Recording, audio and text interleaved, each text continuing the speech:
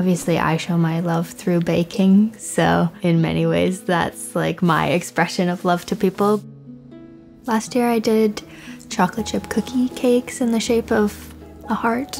That was kind of like my main pre-order thing, and then decorated cookies. I like to do like little avocados that say, "You guac my world." Some dinosaurs that say, "You're dynamite." I feel like I actually have a pretty wide range. Like I've made some angry I'm single on Valentine's Day cakes in the past. On actual Valentine's Day, I'm pretty much always working. It's a big baking day.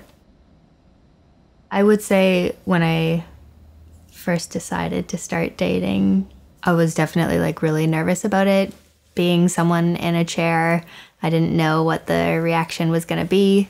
You know, I had a few bad experiences before I got to the really good one.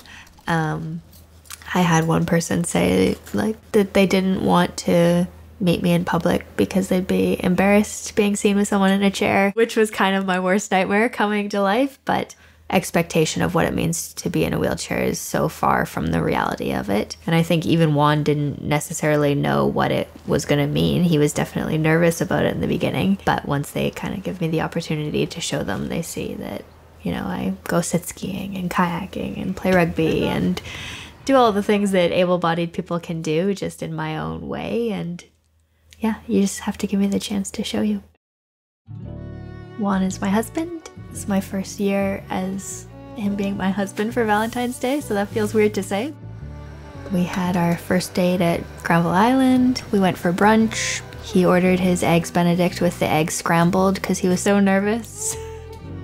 So that was a little bit weird, but also endearing. And yeah, it was a great first date.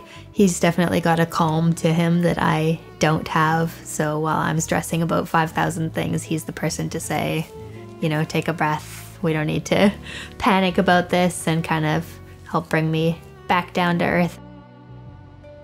2.5 years after we were dating, we went to Disneyland together, and that was where he proposed. I was completely shocked, like so shocked to the point that the first thing I said was like, "Are you serious? Is this a joke?" As he's down on one knee with a ring in front of me, I didn't even believe it.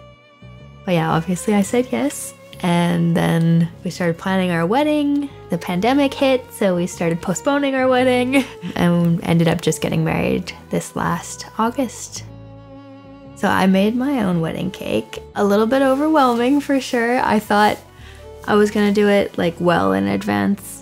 Lots of things coming up last minute. I kept like pushing the cake and the cookies off till closer to, and it ended up being like 3 days before the wedding that I was doing both. And, you know, 12-hour a day in the kitchen to try and get those things done, and 5,000 other things waiting at home to do when I got back. But it all came together in the end, and somehow it ended up going exactly as I was hoping it would. Now I have this skill that I can use to bring people joy, and I get to use it for friends and family as well as customers. And typically sleep is the thing that gets compromised in order to fit everything in. Usually it's if the choices are spend some time with Juan or get 8 hours of sleep, I'm always going to choose spending some time with Juan. I really cherish my relationships, and I never want to make anybody feel like they're not the most important person in my life. So yeah, and not having a lot of time means I'm also not the best about, you know, preparing a lunch. So when one just shows up out of the blue with food or to come rescue me from a long day, I definitely feel just really grateful and excited to see him. He does really enjoy a sweet treat. I think it's been dangerous to have me as his wife for sure. Oh, first try. I feel like for me, love is surrounding yourself with people that allow you to be exactly who you are and feel embraced for being that. You bust a hole in the back already. Today I'm going to show you how to do a feathering technique on your cookies. Now you're going to take your skewer and you're going to put it in the icing and pull straight down. I'm doing all of this fairly quickly because the icing starts to dry pretty fast. You can repeat this step for each of the polka dots and create hearts all over. Wishing you and all of your loved ones a very sweet Valentine's Day from the Stubborn Baker.